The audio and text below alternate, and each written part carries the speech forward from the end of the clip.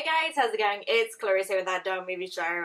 So I'm doing a movie today which I think may be too late for a lot of people because I think this film's already been out in the US. Obviously, it's already been out in Japan and has been out in the UK for a little while and had a pretty limited run, so there may not even be that many more screenings of it. But hey, I really wanted to talk about Shin Godzilla because Godzilla is so freaking cool. So just for some context, Shin Godzilla is the first film that Japan has produced, specifically the Toho Film Company, the first Godzilla film to be produced in Japan since 2004's Godzilla Wars. And it's definitely being considered as something of a reboot, but what I found the most interesting about this film is that it's not just a technical reboot of the franchise, but it's also a time to kind of reconsider what Godzilla actually means, like what Godzilla actually means to the culture. You know, I think it's all too easy just to associate Godzilla with kitsch. You know, it's the guy in the rubber suit going and crushing the little tiny cardboard cities, but I guess it's always important to consider the fact the original Godzilla was made in 1954 by Toho, and you know, in 1954 in Japan, that is a country still living under the shadow of war, still living with the very recent memory of the atrocities in Hiroshima and Nagasaki. And I think when you do rewatch that original Godzilla film, you know, you might be surprised by how dark it is in some aspects. Like, there are a lot of very lingering shots of the destruction, just completely decimated streets and buildings. You know, they always say that monsters are like the physical manifestations of fear, and Godzilla is absolutely the physical manifestation of the trauma of nuclear attack. And I think that's the spirit that's carried over into Shin Godzilla, but looking at it within a modern context, you know, taking into account Japan's more recent history and also just how we deal with disasters in a more general sense, because I guess you have to remember, you know, Japan, you know, in 2011, so quite recently, suffered the absolutely, like, devastating Tohoku earthquake, the tsunami that was triggered because of it, and also the Fukushima disaster that happened as a result of the earthquake. And I think there's something kind of grounded about this film, because it's real locations, and it's real neighborhoods, and it's real people's homes, and the film very dutifully labels every single location that Godzilla destroys on screen. And I don't know, like, I find it very difficult to wrap my head around the idea that Japan is a country that has suffered not only the only two uses of nuclear weapons in warfare in all of history, but also the second biggest nuclear accident other than Chernobyl. Like, that's a lot, and I think that is maybe why this film does feel so different to any of its American counterparts. So if you take Gareth Edwards' Godzilla from 2014, for example, like, that is all very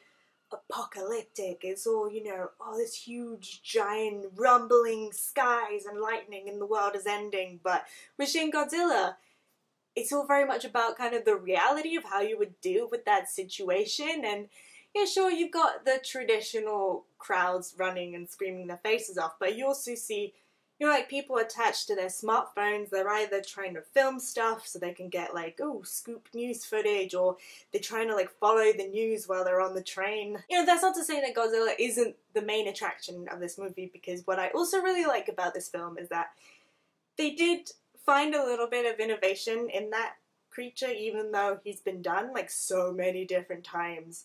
For example, when he first comes out of the ocean, he's like this giant, unblinking, no-jointed thing that just kind of shimmies along and, like, smashes himself into buildings, and it looks kind of ridiculous, but it's also really fun. He kind of looks like one of those worm toys, you know, you had with the invisible string, and then he evolves, and he grows bigger, and he becomes more like normal Godzilla, but he's still very cool. But the film's real focus here is bureaucracy. Like, there are a lot of scenes of governmental meetings in this film, which I know sounds really boring, but it's actually interesting to see the entire line of command from the Prime Minister giving the order to attack all the way down to the individual soldier firing the first missile. And, you know, with disaster response, we have this entire culture of, you know, set plans of action, but what Shin Godzilla does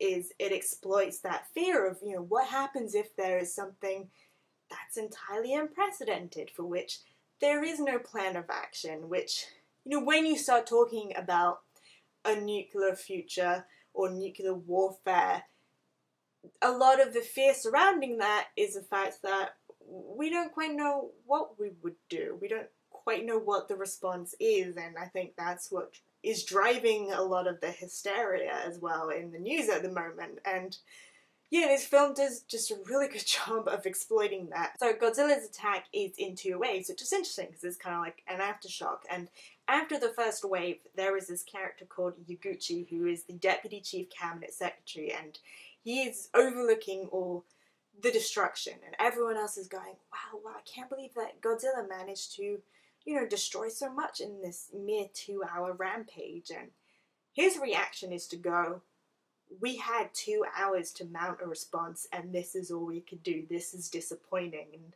that's very interesting because it reflects, you know, after Fukushima there was a lot of criticism towards the government that they hadn't responded effectively enough and they hadn't responded quickly enough. So yeah, Shin Godzilla definitely has an element of political satire to it, and it's pretty funny in moments. Like, they hold this really big press conference to be like, look, Godzilla, he's staying in the ocean, don't worry, he's not gonna come to land. And then literally it smash cuts to Godzilla coming to land, and then everybody's panicking because they can't figure out which agency it falls under. Is it the Ocean Agency? Is it the Earth Agency? We don't know. And also it pokes fun quite a lot at international relations, especially the US, who initially swoops in as like, the angelic ally will help you. But of course it turns out that they have ulterior motives.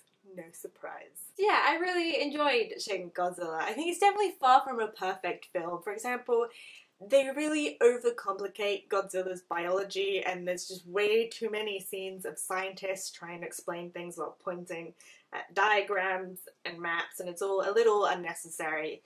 And I would say I probably prefer the Gareth Edwards Godzilla just because I mean, I love him as a director, and I think he did such a fantastic job at making such like an epic, atmospheric movie. But I think what Shin Godzilla definitely proves is that as a monster, like, Godzilla kind of belongs in Japan in a way. He doesn't belong there. Like, he makes the most sense when he's Japan. You really understand who Godzilla is and what he means, you know, when he's destroying Tokyo. But if you've had a chance to see Shin Godzilla, I would love to know what you guys thought. You can let me know down in the comments below, or you can hit me up on Twitter, details down in that description box. Also, don't forget to like and subscribe so we can hang out and talk about movies. I'll see you guys soon. Bye!